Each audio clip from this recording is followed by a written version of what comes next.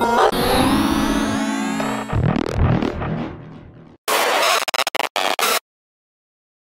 got the W.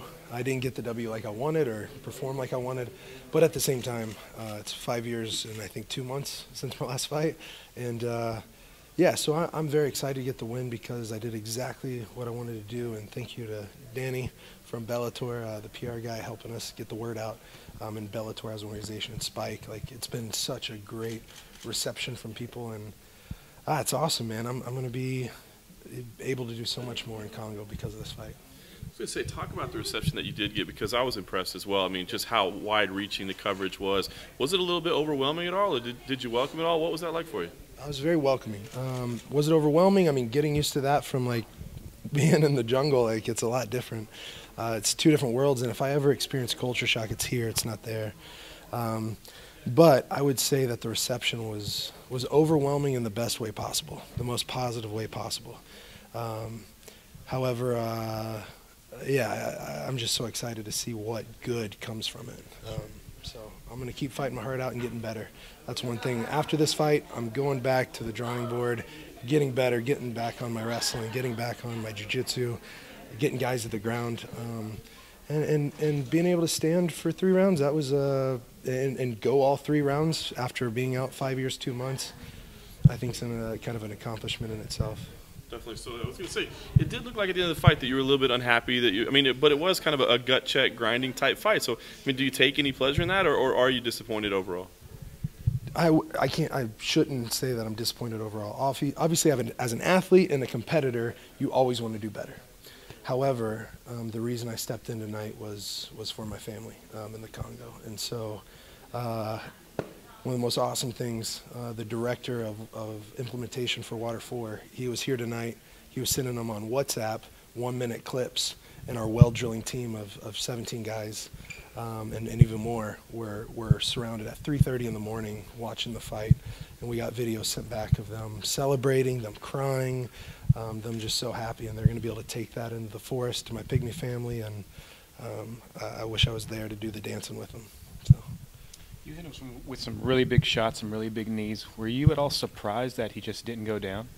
I'm kind of surprised that I think my knee's as swollen as his face. Yeah, I thought that I was landing them pretty flush, at least some of them for sure, not all. But yeah, he took some shots, and afterwards both his eyes were swollen.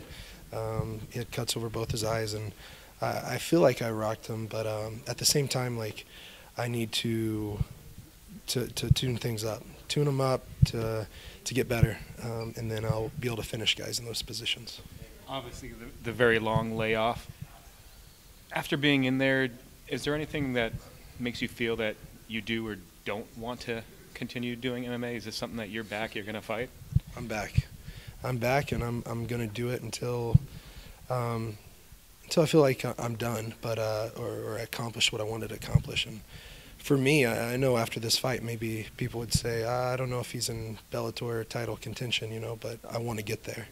I do want to get there. I want to chase that down, because with a bigger platform, more people pay attention to what's important. And I would say that obviously fighting is important. It's one of my greatest passions, but what I'm doing outside is so much more important. And so if I can use this platform and go for another 5-7 years, you know, 7 years, I'm 35. And you look at the top guys in the world, and they're 35, 37, 33. So I got time. And so maybe these next 2 years, 3 years, maybe I need to really fine-tune things, get better, develop better technique, better conditioning, and then I can make a run.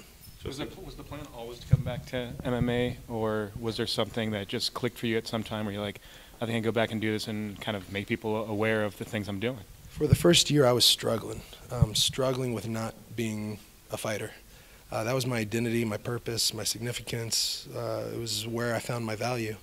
But then once I found a greater purpose and value and focusing on that, I was like, you know what? Fighting's not that important. But it's my passion. I love it. And so now I don't have to do one or the other like I'd always thought. I can do both. We can do more and make more of an impact in the Congo. So I want to keep rolling with this thing. Justin, carrying around a copy of your book right now. What does that feel like to actually have the product in your hand? And now that you got it, does that mean that it's available and out there yet? You know, this is, they said top secret because it's the first one in print. Yeah, so it comes out September 15th. Really excited about it. I think it's going to encourage a lot of people, whether they're, I don't know, teenagers going through bullying like I did, or they're dealing with substance abuse or depression like I did, or maybe they're looking for a greater sense of purpose or even personal faith. Like, I think it's got a good bit of everything. But yeah, it's awesome. I'm just pumped that this is the first one. That's at an orphanage in Congo. All the parents were basically killed or brutal stuff. But being able to see, like, there's ways we can still bring joy to kids, and being able on the back, like, that's a water well. That was our 5th or 6th water well we drilled a couple days ago, where we cranked out number 25.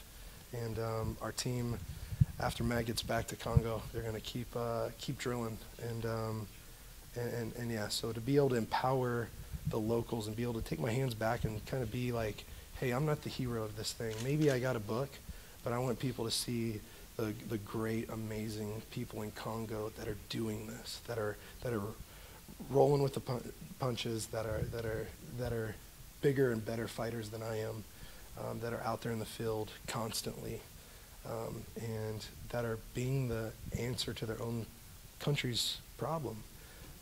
That's our method. That's our motto. Is we want to empower and inspire first, but train up, give them knowledge, and empower them to do it for themselves. And so, by me coming back, it was tough, because I was like, you know, I'm so involved. I'm such a part of this, you know, and I was there for the first 13 water wells. How do I step back and take my hands off? But if the thing can't outlive me, then I didn't do a good job. If it depends on me, then I didn't do what I was supposed to. If it can run without me, if I can be the spark plug in that engine, and then now they're about to double what I was there and did, like, that's amazing. That's what it's all about. All right, thank you guys very much. Oh.